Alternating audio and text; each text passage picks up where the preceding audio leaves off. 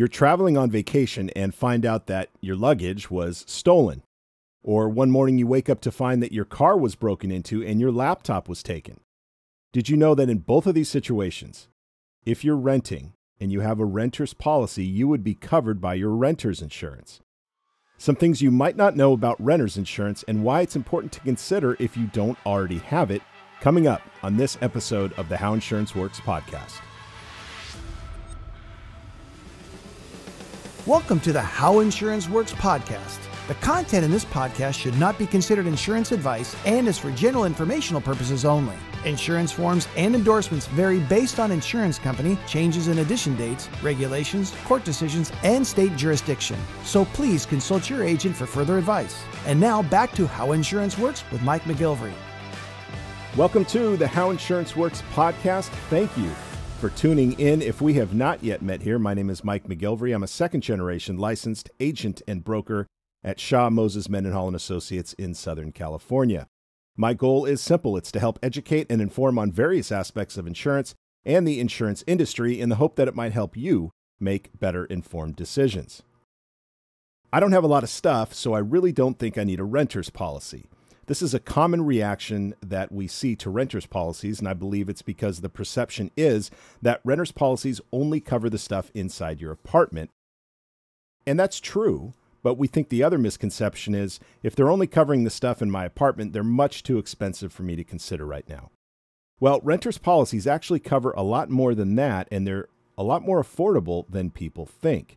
There's a lot of reasons to consider a renter's policy. We're going to highlight a lot of the basic coverages in this podcast, and we hope we can shatter the myth that renter's policies are more expensive than people think. A note to parents: if you have a son or daughter away at college, we would recommend you strongly consider helping them with a renter's policy while they're away at school. We'll explain some of the reasons why in this podcast. So in this podcast, we're going to talk about, number one, what a renter's policy covers. Number two, show you that they aren't as expensive as most people think. And number three, we're going to give you some helpful tips in managing your renter's policy. So what does a renter's policy cover? Well, one, your personal property. And this is the first most understood coverage when it comes to renter's policies. Yes, a renter's policy is going to cover all of the things in your apartment, your personal property, and it's called your personal property coverage.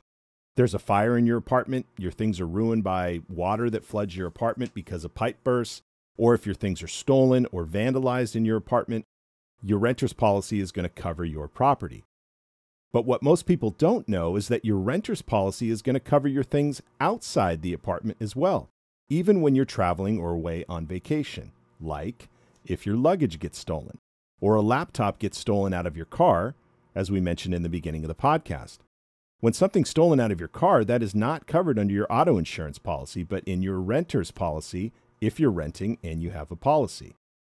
Now, if your entire car is stolen, that's covered under your auto insurance. But if something is stolen inside your car and taken, that is going to be covered under your renter's policy.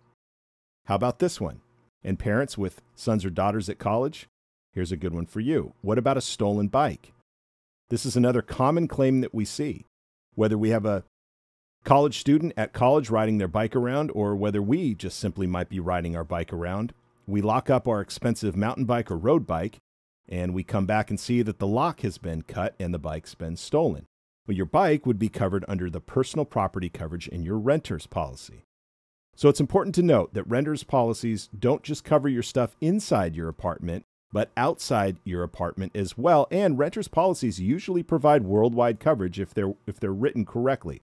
You want to check with your policy, check with your agent, and go over the policy language, but in most well-written renter's policies, it's going to provide worldwide coverage. So what else does a renter's policy cover? Well, it's going to cover you if you cause injury to somebody else or damage somebody else's property inside or outside your apartment. This is called your personal liability coverage. In last week's podcast, we talked a lot about personal liability coverage, and one of the most common claims we talked about was dog bites. So if you're out walking your dog or at the dog park with your dog, and your dog accidentally bites somebody, that person decides to sue you, your renter's policy is going to cover you for your defense costs. The insurance company is going to hire an attorney to defend you, and your renter's policy is going to cover you for medical costs and any judgment that might be levied against you. Check on our podcast last week for more information on personal liability coverage, but it's an important coverage to have if you're renting, especially if you own a dog. Now, what if you damage somebody else's property? This could be something as innocuous as a bad water leak that you caused by accident. And I'm going to give you an example of a claim that we're dealing with right now. As you know, we always like to post videos of these podcasts on howinsurancesworks.co to show relevant pictures or policy language that demonstrate real-life examples. Well, we have a client right now that owns a commercial building. He has renters on the second floor, and there are businesses on the bottom floor. One of the renters accidentally left the faucet on, got distracted with a phone call. The faucet was left on. There was a terrible flood in the bathroom. Unfortunately, the water caused a significant amount of damage to a space below that a business was getting ready to move into on the first floor. Now, if you are watching this on howinsurancesworks.co, you're going to see the pictures that this water damage did. It's about a $15,000 claim, and this would be covered in a renter's insurance policy under your liability coverage. Now, without renter's insurance, if the renter is sued, they would be out of pocket for that $15,000, whatever it might cost. So personal liability in your renter's policy is also going to cover slips, falls, and trips in your apartment. So if you're hosting a party and a guest slips and falls, twists their ankle, and hits their head on the counter, maybe they don't have medical insurance on their own, and maybe they're looking at pretty high medical bills. They could sue you for their medical bills. And if this is the case, your renter's policy is going to likely cover you in that situation, as long as you didn't hurt them intentionally. Here's another situation we've seen regarding somebody else's property. What if you accidentally cause a fire inside your apartment? Maybe the oil pan catches fire on the stove, you knock over a candle, and it causes a fire in the apartment. The damage that fire does to the building, that you don't own, of course, you're renting, but the damage that's done to that building would be covered under your personal liability coverage in your renter's policy. Your stuff that gets damaged would also be covered under your personal property coverage. So a lot of coverages regarding personal liability that are offered to you in a renter's policy that can be very, very important to have. Loss of use coverage. Now, what if your neighbor's apartment catches fire, or there's a fire at your complex? Maybe there's such a bad flooding from a pipe that burst that you have to move out of that apartment for a while until things are fixed. It's just not habitable for a while. Maybe your apartment's significantly vandalized and you're being forced to move out. You might have to rent another apartment. You might have to get a hotel or a motel. You might have to eat out more often. All of these expenses are going to cost money. And this is where your renter's policy steps in. There is a coverage called loss of use coverage, and that'll provide you the money that you need for the extra expenses incurred if you have to move out. Money to help with a hotel or a motel. Money to help with extra expenses. So another important coverage on your renter's policy, and another reason to consider renter's insurance if you don't already have it. So to summarize a few things, a renter's policy is going to cover your stuff. It's going to cover your personal property, not just inside your apartment, but outside your apartment as well. It'll likely cover you if your bike is stolen, if a laptop's stolen out of your car, or if your luggage is taken at the airport. A renter's policy is going to help cover you if you accidentally injure someone or damage somebody else's property. Your dog bites someone. There's a leak in your unit that damages a unit below you or next to you. You start a fire accidentally on the stove, and it damages part of the building. Your friend slips, falls, hits their head at a party you're hosting. They don't have medical insurance, so they're suing you for their medical bills. And loss of use coverage. Again, if there's a fire at your complex, very bad flooding, and your complex is significantly vandalized, and you are being forced to move out while that's fixed, a renter's policy is going to cover the extra expenses, getting a hotel room, renting another apartment temporarily. Any extra expenses that you incur, your renter's policy is likely going to cover for you. So there's a lot more a renter's policy is going to do for you than just cover the stuff inside your apartment. And we told you number 2 at the beginning of the podcast, we're going to try to show you that it's not as expensive as people think.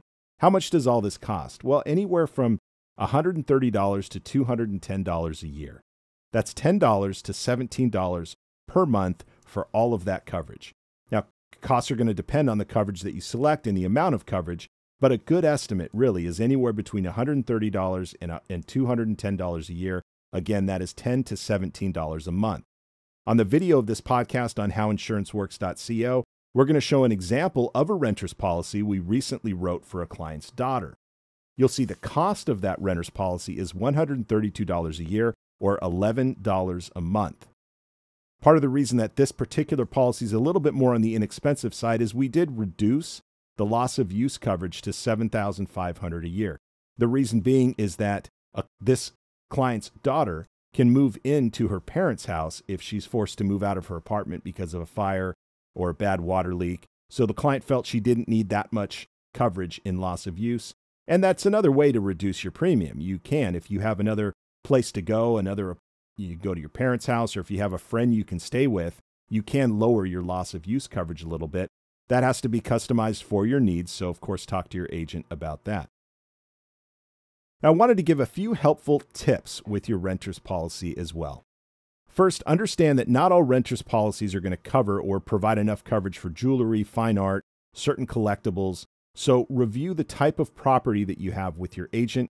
You'll likely need to schedule expensive items like fine art, collectibles separately on something that we call a personal property floater or a floater policy. Same goes for expensive watches or expensive jewelry. It's also important to try to catalog all the items that you have that are of higher value. Think your bike, TV, laptop, your computer, for example. Take pictures of those items, take pictures of the serial numbers, catalog that on a spreadsheet, put all of the pictures and the spreadsheet on your hard drive of your computer and a separate flash drive that you keep away from home. You could put a flash drive in a safety deposit box, but have it in 2 different locations, but do try to catalog everything that you have. The pictures that you take in your apartment, they're going to be helpful to give the insurance company a general idea of what items you had that aren't quite as expensive, general furniture, tables, chairs, things like that. When you travel, take a picture of your luggage and some of the items that you have before you leave. If you have some expensive clothing that you're bringing along, take a quick picture of the labels, what you have, what you're bringing. It'll only take a second. Because remember, if your luggage is stolen while you're traveling, it's likely your renter's policy is going to cover you. And if you can document what you're bringing along, it's going to help the insurance company quite a bit in a claims situation. Now, we mentioned last week on our podcast on personal liability. Understand, you're going to have some exclusions in your renter's policy. These are things that aren't covered. As an example, and we did talk about this last week as well, if you hurt somebody intentionally, that is not going to be covered in your renter's policy. So just be sure to go over the exclusions in your renter's policy with your agent.